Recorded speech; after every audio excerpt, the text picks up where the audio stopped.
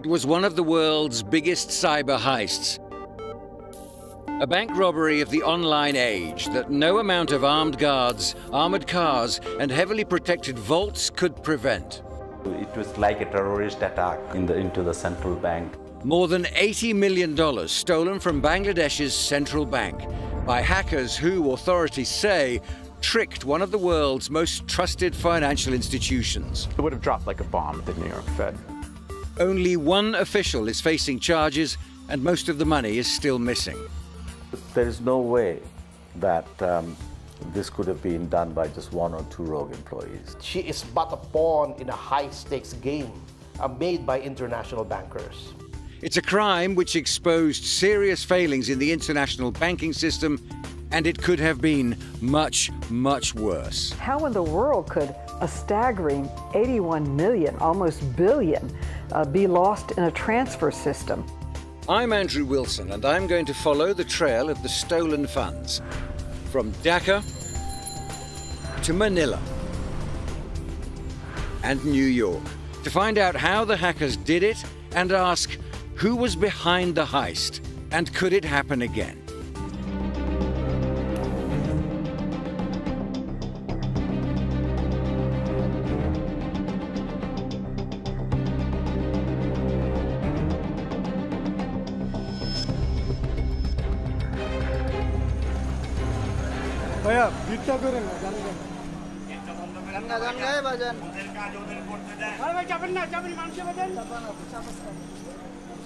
Dhaka, the capital of Bangladesh.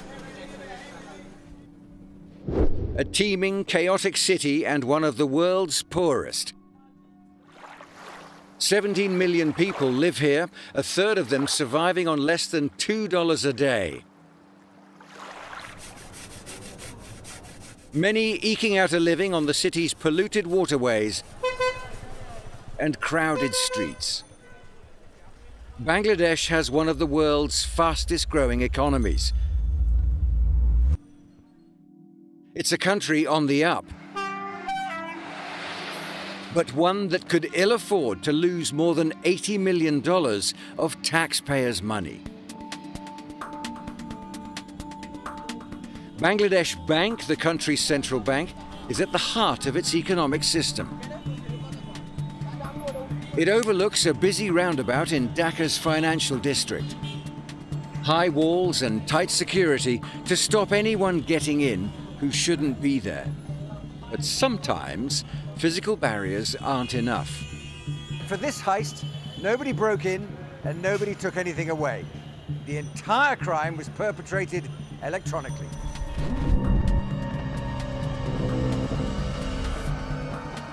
On the evening of Thursday, February the 4th, 2016, the start of the weekend in Muslim Bangladesh, most of the central bank staff had gone home.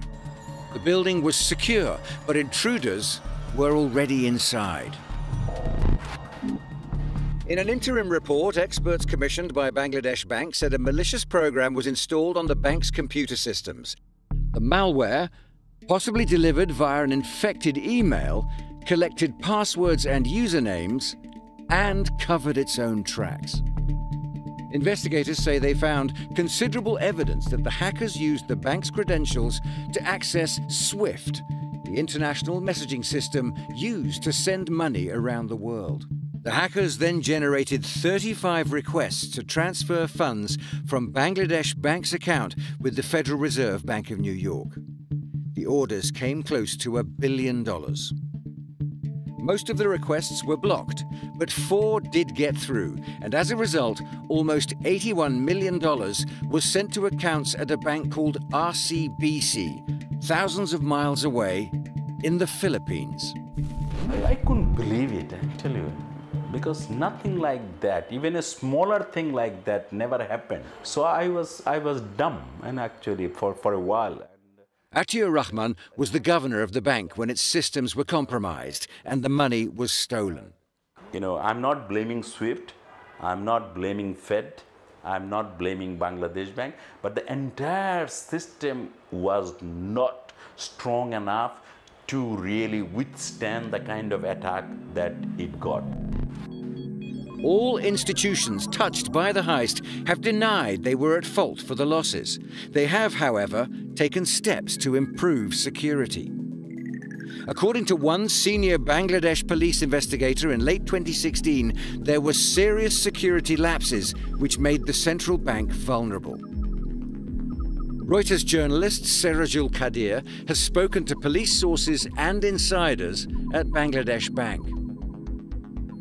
Yeah, cybersecurity was quite, vulnerable. It was very weak, and it was not up to the mark. With the modern technology. Police headquarters in downtown Dhaka. Detectives here are working with authorities in other countries in what has become an international investigation. They've yet to confirm how the hackers got into the system. We process all the data, and FBI is helping us, Interpol is helping us, and we are trying to find out the conclusive evidence we get maybe soon. Investigators are sifting through 10 terabytes of data in the hunt for a smoking gun that might identify the culprits. Though no bank insiders have been charged over the heist, police say they must fully investigate the possibility. We are looking into that. Maybe a bank employee? Yes, maybe. Bangladesh Bank denies that anyone on the inside was involved and also denies negligence. The police have not charged anyone from Bangladesh Bank in relation to the heist. To find out more, I contacted one of the private sector cybersecurity companies that have investigated the methods used by the hackers. What were your thoughts when you heard that this central bank had been hacked? Yeah, the early indicators show that they likely got in through some sort of spear phishing message. So basically they sent an email to someone, and then that person basically clicked on that email and had their computer system infected. Now, they were going after what's called the SWIFT terminals. These are the terminals or computers that are responsible for conducting large bank transfers between organizations or even countries. It's basically they're modifying the applications on the computer that has sort of been hijacked. And remember, those computers are actually inside the bank. This is a case where this institution was compromised more so than anything SWIFT specific. Within weeks, the central bank governor, Atiur Rahman, felt he had to resign. They were blaming the institution. They're blaming the governor. Then I thought, no, the central bank is a very sacred place. It's a very, very, very, I would say, highly esteemed place. You cannot just, put mud on it the way you are liking. So I took myself, not only myself away, I tried to protect the central bank, the integrity of the central bank.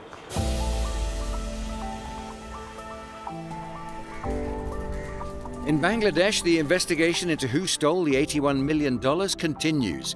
But it's quite possible that the hackers may actually have never set foot in the country. The missing millions were sent overseas, and I'm following the money trail to the Philippines, where electronic wire transfers became hard cash.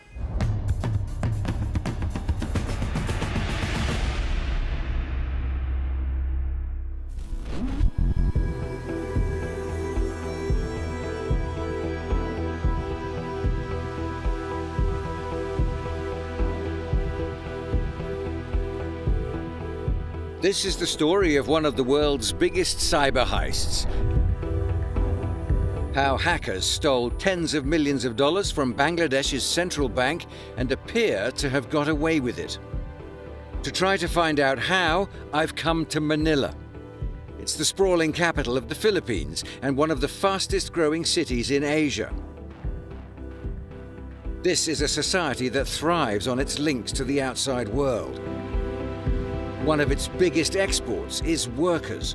More than 2 million Filipinos work overseas and send more than $25 billion a year in remittances to their loved ones back home. It's a flow of revenue that helps drive the country's economy. Manila's business district has expanded substantially over the last decade, but its banking sector operates under unusually strict secrecy laws. And that includes the institution which helped turn the transfers from Bangladesh into hard cash. It was by sending money here that the thieves effectively made their getaway. $81 million of Bangladesh Bank's funds ended up in this local branch of a bank called RCBC. And they did it using bank accounts that had been opened months earlier using fake IDs and had since lain inactive. The hackers had sent payment requests from Bangladesh Bank to the New York Fed on Thursday, and by Friday, the money had hit accounts at RCBC in Manila. It was then moved between an array of other accounts controlled by a remittance company called Philrem, and some of it was converted into Philippine pesos. Over a period of 10 days, the money was transferred electronically and in cash and channeled into Manila's casino industry. The accounts here on Jupiter Street were a vital clue for investigators. They were crucial for laundering the money, and someone had set them up using false names and fake credentials. The question is, who?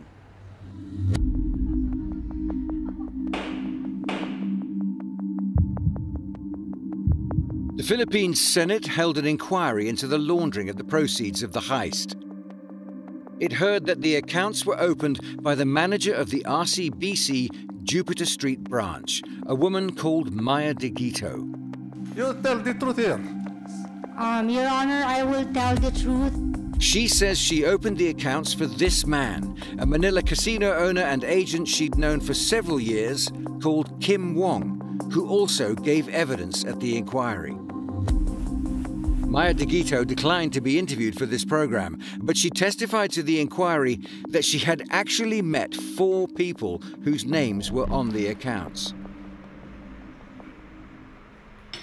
She's been represented by a lawyer who has an unusual taste in art. Mr. Wong vouched for their identities, presented documents which showed their identities, and requested her to open accounts in her branch on behalf of these 5 individuals.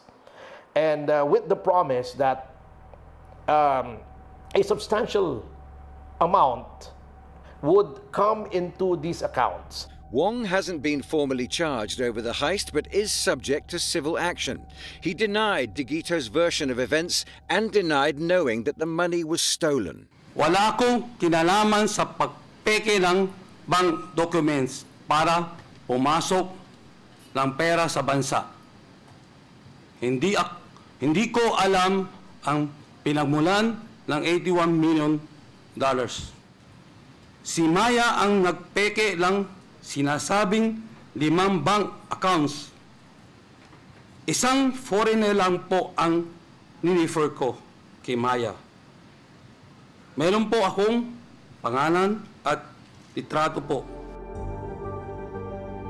RCBC Bank was fined close to $20 million for failing to comply with banking regulations, and its chief executive and president resigned. The bank said it accepted the findings of the regulator and wants to move on. The company's lawyer says Maya DeGito was a rogue employee. The branch manager says that she was naive, that she was a pawn in a much larger plan, which she didn't clearly understand at the time. I disagree with that. She knows the banking system. She's trained of all the policies of the bank, so I don't agree with that one. Just because she's trained in the policies of the bank, is that enough for RCBC to conclude that she is a single or a rogue employee within one branch? It was actually all the circumstances taken together. Number one is that she knew about these accounts. She set it up. Second is when she was obviously waiting for the funds to be credited.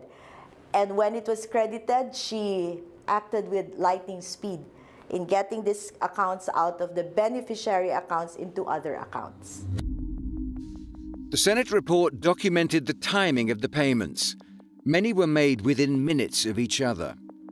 Maya DeGito's lawyers say that when funds were received on February the 5th, she confirmed the legitimacy of the remittances with RCBC head office and received emails confirming they were from valid sources. Her legal team say she didn't have authority to unilaterally prevent transfers, and their client was told there was no reason to hold the funds. Following an investigation by anti-money laundering authorities, the Philippine Department of Justice has recommended that Maya Digito be charged with 8 counts of money laundering. Her legal team is trying to quash the charges against her, but if the case goes ahead, she will plead not guilty. Sergio Osmeña, a former Philippine senator who sat on the committee looking into the heist, says he doesn't believe 7 days of testimony uncovered the whole story. We couldn't quite get her to explain everything because we did not give her witness protection program. So I left it up to the AMLA. I said, okay, AMLA, you take care of Maya Digito. They filed a case against her already, so she had to stop talking in the Senate because anything she said would be used against her in the case. At the Senate inquiry, one of Digito's former colleagues said that at the time of the heist, she'd talked about being threatened. Marami po siyang sinabi, pero ang nag-stuck lang po sa mind ko na, sabi niya, I would rather do this than me being killed or my family. Digito's lawyer denies the threat was made. He says she's determined to prove her innocence and didn't know she was being used to bring fraudulent money into the country. He also says she's been offered a deal to speak to the FBI, which has been leading an international investigation into the heist. The FBI has declined to comment. Yes, there was an offer. It was a standard offer for her. It came under the nomenclature of queen for a day, wherein she would say everything and she would be given limited immunity. We came to the conclusion that it would not offer enough protection for my client, so we had to politely decline the offer of the FBI. When the money left RCBC, it was paid to accounts at the Philrem Remittance Company. Philrem was run by Michael and Salud Bautista. They, along with Kim Wong and the company that owns a casino called Solaire, are the subject of pending legal action by money laundering authorities to try to recover some of the stolen money. Kim Wong and Solaire say they are complying with the authorities. The Bautistas have not responded to our request for comment. We accounted the $81 million, and we filed several civil forfeiture cases against Solaire, against the company of Kim Wong, against Kim Wong himself, and Philrem. And the total of our claim is around more or less $81 million.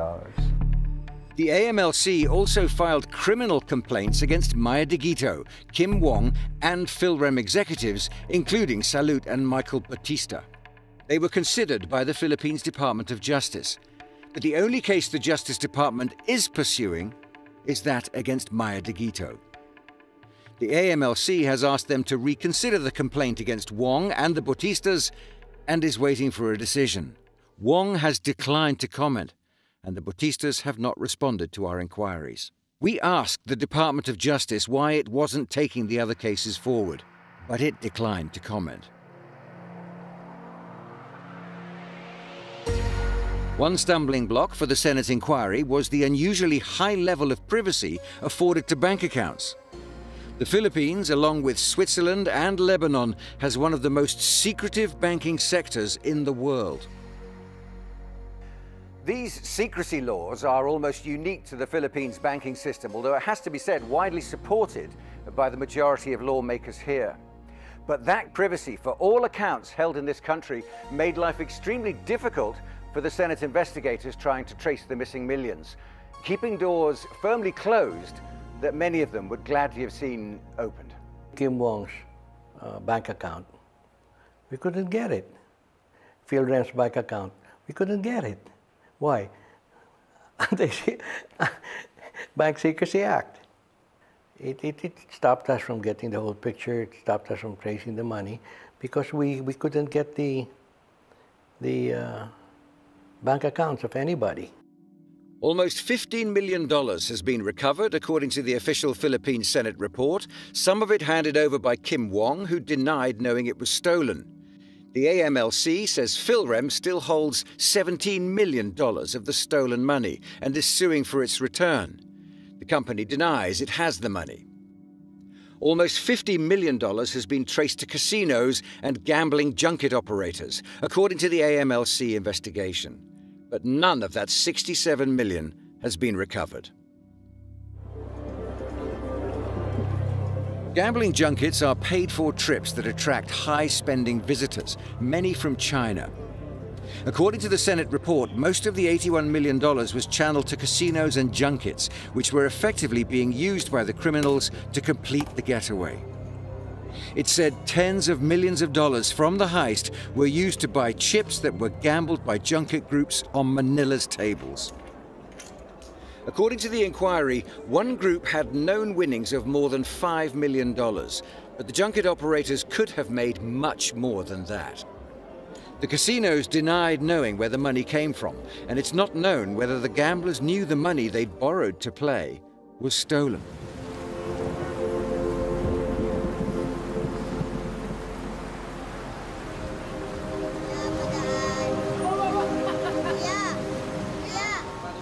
Wong, who had years of experience with junkets in Manila, told the Senate inquiry the men who got the funds into the casinos were Chinese nationals. Gao Shuhua, who he'd known for 8 years, and Ding Zhezhe, who was based in Macau. The inquiry said much of the money was transferred to casino accounts in Ding's name. The men are of high interest to investigators. They were gone. They left the country? Well, I don't know, because there's no record of their having left the country, but they were gone. We couldn't get hold of them. How do you think it was so easy for them to disappear? Oh, it's easy in this country. We have a very porous border. And you bribe anybody and you'll get out. The casinos were used for turning the electronic money transfers into hard cash, though there's been no inference they knew the funds were stolen. They weren't covered by money laundering laws at the time and weren't required to record large transactions. For Sergio Osmeña's committee, the heist exposed serious flaws, and they were flaws that were predictable. I was concerned, especially in 2010, when they were going to develop the 4 big casinos here. When they did that, I said, it's time that we updated our money laundering law, because this is going to be very bad for us. The senators knew, and the congressmen knew, that money laundering would happen, except that they're probably going to wait for the first big thing to explode. And so it so happened that in 2016, this thing exploded, so we were able to get them to plug the loophole on the money laundering and casinos. The Senate inquiry made more than a dozen recommendations, which included extending money laundering laws to casinos and making it easier to access information about bank accounts. New laws covering the casinos were passed in July 2017, and earlier that year, the Philippines appointed a new central bank governor who vowed to make it harder for dirty money to enter the financial system. But Osmeña says he found it hard to get politicians to act. We have the strictest bank secrecy law in the world, and I can't get any of my congressmen and senators to amend that law. That's another reason why it still would be tempting for somebody to come and launder money in the country.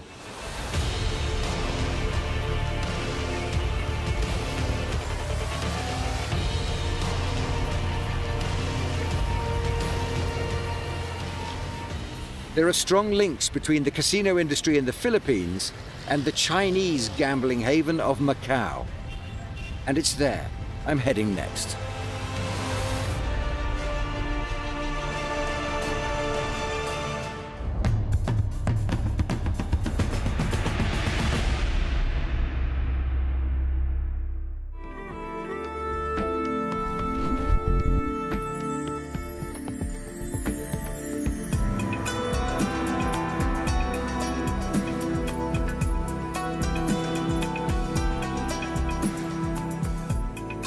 I've come to Macau, a former Portuguese colony, now part of China, that many call the Las Vegas of the East.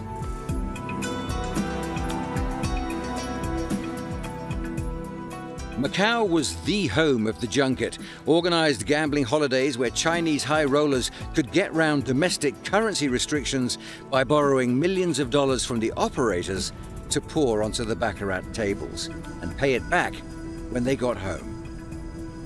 According to Kim Wong, it was in Macau that Ding Chizhe, one of the Chinese men who operated the junkets in the Philippines, was based.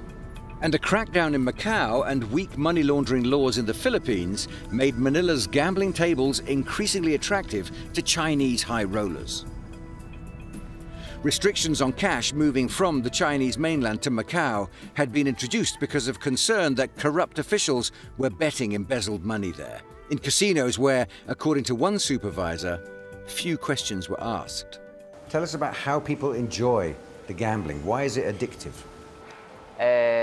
因為過程刺激，再加埋嗰個上落數大，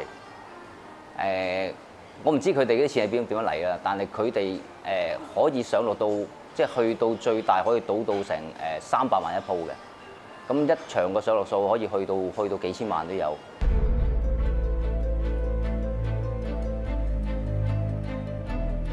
And according to Benicio, no one pays too much attention to the source of the money.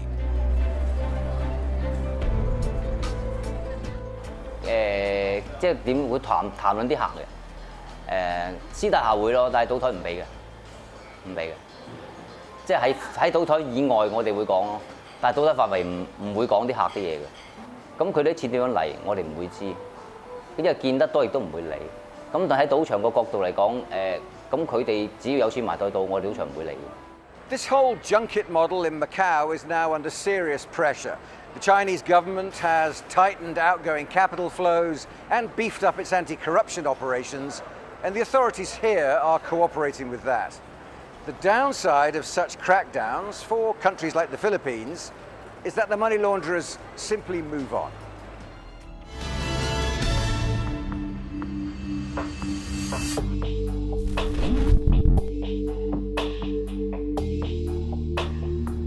New York City, one of the world's biggest financial centers and home to one of its most important financial institutions. The Federal Reserve Bank of New York, or the Fed.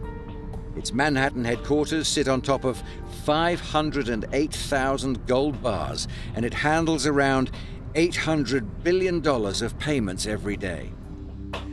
Jonathan Spicer reports on its activity, which moves markets around the world. Well, no one thinks as the Federal Reserve in terms of cyberheists. Usually, you think of economics, you think of labor markets, you think of macro models that the U.S. central bank and its economists are pouring over to try to decide what to do about interest rates. It turns out, of course, that there's about $3.5 trillion of foreign funds being held at the New York Fed, and the Fed is basically the account custodian for 250 foreign entities around the world. And its customers included Bangladesh's central bank, and it was to the New York Fed that the hackers sent 35 messages requesting payments from the Bangladesh bank account. Things could have been a lot worse, but for an extraordinary coincidence. Millions of dollars, hundreds of millions, were never transferred because the name Jupiter in the address for the bank happened to match that of an oil tanker, nothing to do with the heist, but on the list of US sanctions against Iran. As a result, most of the transfer orders were flagged as suspicious and blocked by the Fed. And there were other reasons the transfer requests could have aroused suspicion. They were different to most payments made by Bangladesh Bank. They weren't formatted properly, and these were large payments to individuals rather than organizations.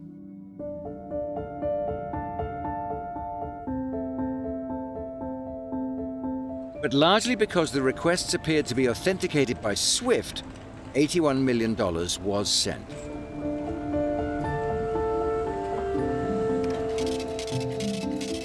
When I use my card in a foreign country, for example, or for a sudden large purchase, it can trigger a simple fraud inquiry from my bank. Real-time monitoring. The technology is quite straightforward. But in the case of the heist, nothing like that happened at the Fed.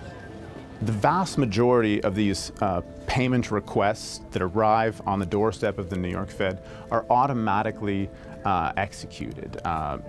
They come to the SWIFT network, They have all the boxes ticked, they're SWIFT authenticated, and so they automatically go out the door. But Fed staff were concerned enough about some of the payments to try to contact Bangladesh Bank. At the end of Thursday, they sent a message using SWIFT, and 2 more on Friday. But hackers had compromised Bangladesh Bank's SWIFT system and sabotaged a crucial printer in the Dhaka office. It wasn't until Saturday that Bangladesh Bank staff realized what had happened and tried to contact the Fed urgently, but could only use numbers they found on the internet, lines that weren't answered at the weekend. On Monday, Bangladesh Bank finally got messages through to New York saying they'd been hacked. They would have been seen as staff arrived for work in New York at 7:30 in the morning. Former Fed employees familiar with the bank's workings told Reuters that the news would have been devastating. People said it would have dropped like a bomb. Someone said everyone would have freaked out. Every lawyer within the U.S. Central Bank would have been contacted. And this explains in part why when the gravity of the situation did occur to the New York Fed, there was a very odd and very troubling, from Bangladesh's perspective, a period of silence that lasted almost a day. One former insider at the Fed said they would have been concerned that its payment system had been exploited by the hackers. It was definitely a surprise because I know that they take security so seriously there at the Fed, and they put so much energy towards making sure that only the right people have the right access to the right information at the right time. Were you surprised when you found that such a large amount of money had passed through the Fed and out the other side, as it were? Well, the Fed certainly manages a lot of money every single day, and I think the people that work there are aware that it's a very high-stakes game, whatever work that they're doing there. So the dollar amounts didn't faze me. It was more about the idea of that there was any kind of security breach and that anything had gone wrong in the procedures or the communication between different central banks. And the implications of what had happened were sinking in beyond the banks. Once it became clear that an internationally recognized and respected institution like the Federal Reserve had been caught up in the heist, questions started being asked here in Washington. Alarm bells were ringing about security and reputation, and US lawmakers wanted answers. US Congresswoman Carolyn Maloney was one of the first public officials in America to ask questions. How could this happen? This is the Fed, the Federal Reserve. This isn't any bank. This is the backbone of the financial system, not only in America, but in the world. And how in the world could a staggering 81 million, almost billion, be lost in a transfer system? And if the transfer system doesn't work and it's not accurate, then it puts the whole banking system, the international banking system, at risk. I was like horrified. If this transfer wasn't secure, then no transfer is secure. So it's a very, very serious issue, and cybersecurity, I would say, is one of the most pressing issues of our time.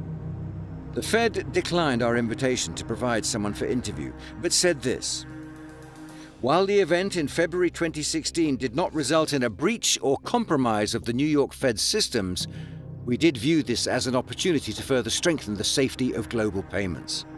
The New York Fed performs certain screening of and diligence on funds transfers sent both to and from the accounts of foreign central banks on our books. The robustness of cybersecurity around the global payment system must continue to be a priority for each participant in the chain. Finger pointing was happening both privately and publicly, as it turned out, between the Federal Reserve, Bangladesh, SWIFT, and then increasingly officials in the Philippines, where much of the money ended up disappearing into the casino system there. So you had the squabble that became louder and louder and more public. And then also the New York Fed took some steps, as we reported, based on conversations with those familiar with the moves, to bring in a 24-hour hotline for all clients. Something that you know, for your everyday observer, seems like kind of an obvious move, especially when you're sitting atop nearly $3.5 trillion. You want to allow for your clients to quickly get in touch with you and not just rely on this SWIFT system and an archaic convention of communicating that way. Brussels, Belgian capital and home to European institutions, as well as the headquarters of SWIFT, a cooperative organization owned by the banks that use it. Well, in 1973, you have to go back to then, banks were sending messages to each other using the telex. Imagine getting 10,000 faxes a day. Not very secure, not very automated. So 239 banks from 15 countries said, hey, let's use computers, 1973. Let's use global telecommunications and try to get it to work. And they formed the Society for Worldwide Interbank Financial Telecommunication, SWIFT. And today, fast forward, it's thousands of banks, hundreds of 200 countries, and trillions of dollars a day flow through the SWIFT network. Over 10 trillion a day now. And it was SWIFT's messaging system that the hackers accessed to send messages to the Fed. We always realized that SWIFT's weak spot were at the user's terminal, at the endpoints, because we're not responsible for the physical security and for them keeping their own passwords safe and secure and other credentials. And over time, you can imagine as cybercrime became much more sophisticated, SWIFT should have been doing more, or could have been doing more, as we all know today. SWIFT declined to be interviewed, but said there is no indication that SWIFT's network or core messaging services have been compromised in the recent attacks on banks. While our customers are individually responsible for the security of their own environments, we fully recognize that the security of the industry as a whole is a shared responsibility. In mid-2016, we launched a customer security program to reinforce the local security of their SWIFT-related infrastructure. And the organization has introduced changes. Users like Bangladesh Bank now require more than just a username and a password to log in. SWIFT has done tremendous things to strengthen its interfaces with two-factor authentication, you know what that is, and other things to strengthen the software. They've had audit requirements for controls. They're certifying third-party providers. They have daily reconciliation reports, so you see what SWIFT has sent, whether or not you've sent it. If it's fraudulent, you'll see it. Anomaly detection. You know, you've never sent a message on Friday night to a casino. Maybe we should hold that until we talk about it. They've done a lot. But back in Washington, there are still doubts about depending on a single system. My question is, why in the world were you relying so much on one system? When you're moving billions and billions of dollars, and you're relying on the SWIFT system. Now, if the SWIFT system doesn't work right, then the whole thing falls. Under pressure over the heist, changes have been made at some of the big institutions.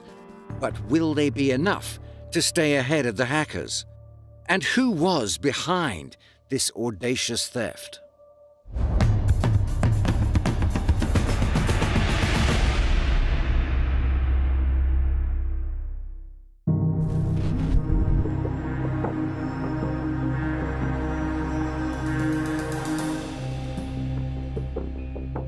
This is the story of one of the world's biggest cyber heists, how hackers stole $81 million from Bangladesh Central Bank and appear to have got away with it. Or have they? The FBI is on the case and inquiries are continuing around the world. Efforts are being made to trace the missing money, but will the bank ever get it back? Could it happen again? And who was behind it? I've come to London to talk to the lawyer who, on behalf of Bangladesh Bank, is working with authorities in the Philippines to recover the stolen funds. Obviously, they're doing everything that they can to freeze the assets, and I'm happy to say that they have taken effective steps to freeze all the money. The sad part is, like in many parts of the world, the system is slow. Because it's very formal, has to go through the steps that need to be taken, and it may be a very long time before we know what the result's going to be from the justice delivery system in the Philippines. And if the stolen money can't be recovered, he says Bangladesh Bank will then consider seeking recompense in other ways. We're doing everything possible to recover the funds. If we are not able to do it within a particular time limit, then we will look at other options, litigation and so on. You've mentioned RCBC in the Philippines, but you haven't mentioned the casinos. Are they of concern to your inquiry at all? For my purposes, from a strictly legal point of view, I'm just following the money up to the banks, because I think using the phrase, the buck stops with RCBC, as far as we are concerned. Bangladesh Bank says it's planning to file a civil lawsuit against RCBC. But RCBC says it has been a victim of Bangladesh Bank's negligence and denies liability. Liability would probably attach if, number one, RCBC was the one who stole from Bangladesh, which we did not. We had nothing to do with the exiting of the funds from Bangladesh Bank. And second is if RCBC has possession of those funds, which we do not have. So on the basis of those, yes, we cannot subscribe to any hypothesis that the bank is liable. The RCBC bank manager, Maya Digito, is likely to be tried for money laundering offences. Bangladesh police have requested information from Chinese authorities about the junket operators Gao and Ding, and say they want to know if the men are under arrest in China and if they've been interviewed about the heist. So a prosecution is now being prepared thousands of miles away in Manila, but it's broadly accepted that it's the FBI that's best placed to move the investigation forward. How much progress it's making is less clear. And of course, there's still the question of who was actually behind the heist. What happened to much of the money that was played at casino tables in the Philippines isn't known. But analysis by US authorities and cybersecurity experts contacted by Reuters says the digital fingerprint found at the scene of the crime, Bangladesh Bank's computer systems, points to North Korea.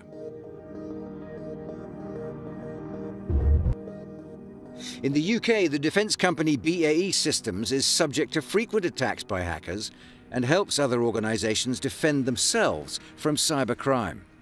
According to its experts, the Bangladesh Bank heist bears the hallmark of other attacks, a distinctive code used to erase the tracks of hackers that also featured in an attack on Sony Pictures in 2014.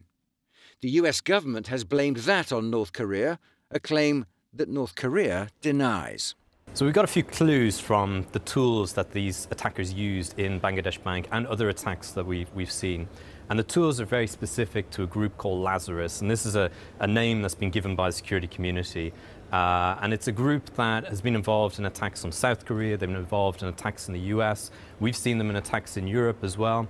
And they're almost certainly behind this Bangladesh Bank heist as well. A lot of people said North Korea is involved in this. I mean, do you think that's a possibility?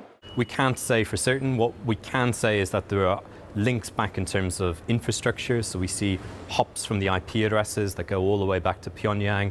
Ultimately, we don't know who's behind it, though. The Russian cybersecurity firm Kaspersky Lab has also said it found digital evidence that Lazarus hackers made a direct connection from an IP address in North Korea to a server in Europe used to control systems infected by the group. Kaspersky said that was the first time they've seen a direct connection between Lazarus and North Korea. And while it's possible the Bangladesh hackers were trying to frame Pyongyang, North Korean involvement was the most likely explanation. The FBI declined to comment for this program, but a US official briefed on its investigation has told Reuters the FBI believes that North Korea was responsible. And in 2017, the then deputy director of the National Security Agency said private sector research linking North Korea to the heist was strong. With that linkage from Sony actors to the Bangladeshi bank actors is accurate, that means a nation state is robbing banks. That's a big deal, in my view. That's different. And do you believe that there are nation states now robbing banks? Is that your assessment? I do. Allegations of hacking, whether from security firms or officials in the United States and South Korea, are all denied by the North Korean government. But no matter who is behind the Bangladesh bank job, North Korea or an unknown crime syndicate, could there be another cyber heist? Well, there have already been more attempts. In 2017, Taiwan's Far Eastern International Bank was attacked by hackers trying to steal millions of dollars using the SWIFT payment system. The banks declined to comment. Russia's central bank has said hackers took control of computers at an unnamed Russian bank in 2017 and used the SWIFT system to steal $6 million. And in February 2018, hackers tried to steal nearly $2 million from India's City Union Bank. The bank said there were similarities with the Bangladesh case. SWIFT won't comment on individual cases, but the head of its customer security program has confirmed that there have been more attacks. I spoke to the security executive at SWIFT, and he told me that these attacks, the attempts keep happening. He wouldn't say how often or how successful they were, but he said that these attackers are relentless. And one of the reasons that they're relentless and they haven't stopped is because I'm pretty sure it must still be working. If they weren't making money, they would move on to something else. James Lewis is a cybersecurity expert who's advised the UN and American government on information security. I think the issue is the people who connect to SWIFT. And this is a larger pattern we've seen in cybersecurity as the primary target becomes harder, takes measures to defend itself. The attackers move upstream. In a statement, SWIFT told us attacks will continue to focus on the entry points to payment systems at financial institutions, which is why SWIFT is dedicating significant efforts and resources to our customer security program. This is an ongoing challenge, and it is important that both SWIFT and our customers adapt our approaches over time as the threat evolves.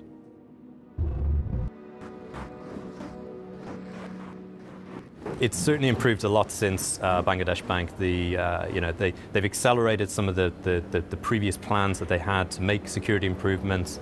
They're now rolling out a program of what's called 27 controls to make sure that all banks using SWIFT are actually following out good best practice security. SWIFT has to take the bull by the horns and raise the level of competence. Anybody using the SWIFT system has to be good enough and alert enough.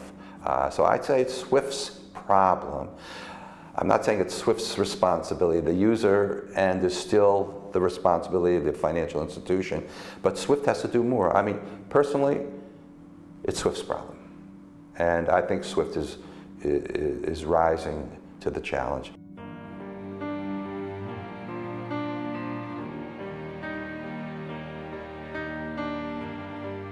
On the trail of the missing millions, I've visited many places, from the heart of the global financial system to developing countries, all with different levels of technological sophistication. But their banks all share one thing, the messaging system SWIFT. And hackers have realized its users can make themselves vulnerable. Maybe Bangladesh is a victim, but it is at the cost of Bangladesh that the global payment system is improving. From the biggest central banks and from SWIFT, the largest global banks, to the smaller banks, we're all part of the same problem. And trust in international financial institutions is vital. If you can't trust the Fed or the SWIFT system or the transfer system, then you don't even have a banking system. Because what happens when people don't trust financial institutions, they pull their money out of them. They don't hire people. They don't invest in businesses. They don't go forward. They all know this is a wake-up call, and they're not going to get a second chance. But enforcing the highest standards internationally is a challenge.